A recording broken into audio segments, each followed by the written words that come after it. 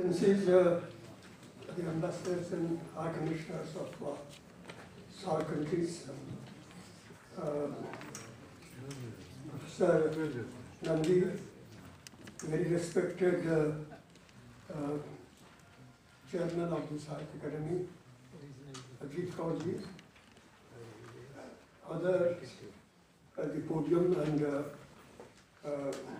distinguished poets, novelists, and the admirers assembled in this gathering. It's indeed a great privilege for me to address this unique gathering, that of the poets and fiction writers and other creative writers of South Asia. It doesn't happen frequently. It has been happening once in a while, thanks to the untiring effort of Ajit Kaurji. Without that, it would not have been happening at all. I think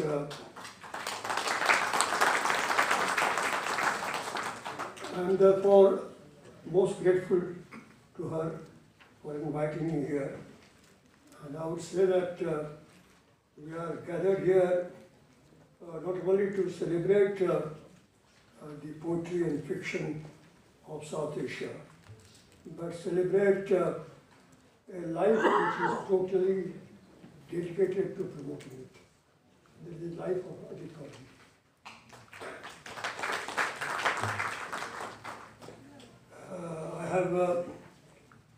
I came to know her more than 20 years ago and have seen her carrying out her virtually lonely mission over years. And since such things do not go unappreciated and unrewarded, it was not surprising when I functioned as a kind of a jury of a very prestigious award on behalf of SAARC to be given to one person who has done most for promoting South Asian cooperation. And not only in the field of culture and art, but overall. And it was the unanimous opinion of the judge that it was Ajit Kaur.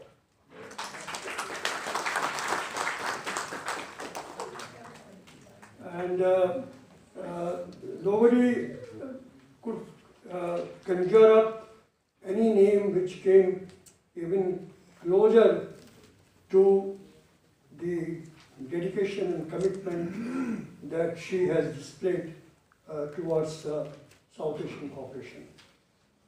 And it so happens that the award could not be given that year. And then political factors have always played a role in South Asian politics and in SAARC cooperation.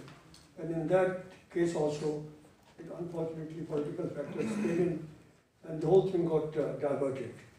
But that I would not say too much about. I think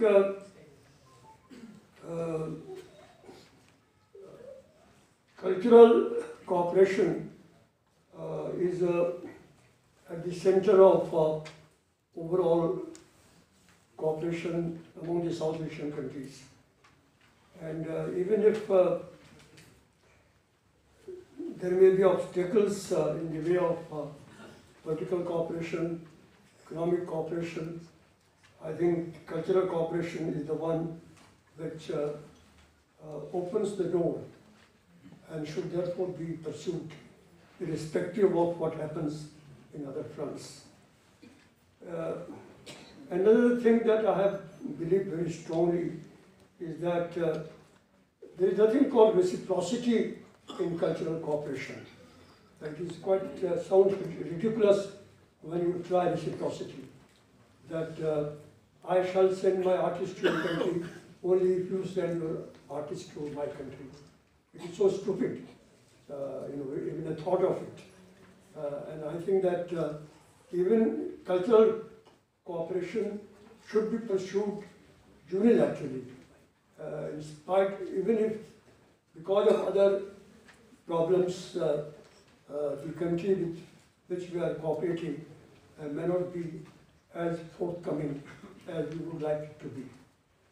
This has been both my belief and in practice I have done it whenever I had the opportunity of doing so. I think culture, literature, art is innate in a community, in a nation, but it needs to be cultivated. Similarly, among nations, it gets enriched by interaction and by cross-fertilization. And therefore, it is extremely important that such functions should be held from time to time. I would not like to go into how united we are in the realm of art and literature and culture in South Asia, how the poet of one country has inspired millions of young men and women of other countries, how some of the poets who decided to go to Pakistan and settle down there, they were the main inspirations of, again, millions of people who fought for independence in India. I mean, who can forget Iqbal's Sare Jahan Se Achha Hindustan Hamara, irrespective of what he might have done for Pakistan, irrespective of what he might have said later.